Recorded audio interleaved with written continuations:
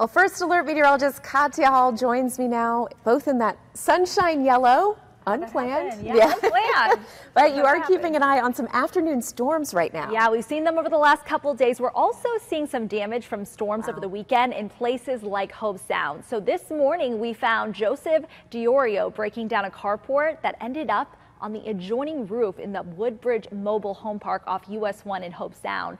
There were reports of 45-mile-per-hour winds in that area late Sunday afternoon.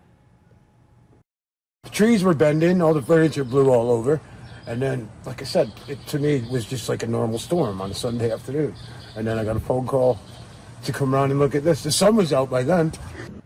And DiOrio says the home was not damaged inside. There was no other damage in the immediate area and no reports of any injuries from Sunday's weather.